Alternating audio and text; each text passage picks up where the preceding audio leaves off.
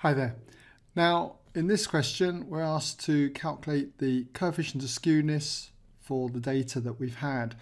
And you'll notice I've written out the results that we have established so far in the previous parts of the question.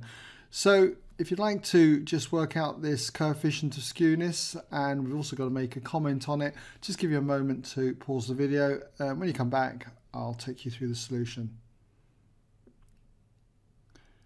Okay, welcome back then if you had a go. So all we've got to do then is just fill in our values. I'm just going to write an intro though and just say coefficient of skewness.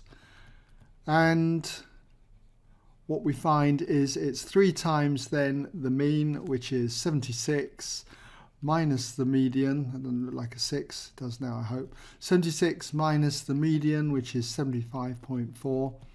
And all of that is divided by the standard deviation, which we worked out was 21.265, and so on. And if you work this out, what you end up with is 0.0846, and so on.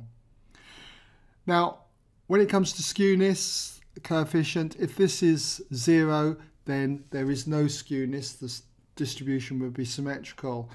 If it's a positive number, then it's going to be positive skew. If it's a negative number, negative skew. Now, clearly it's a positive number, but it's very close to 0.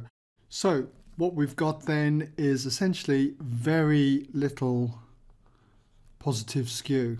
Okay, very little positive skew. And I'm also going to say that it is almost symmetrical because it's close to 0, so it's almost symmetrical, and that should get you the marks. Okay,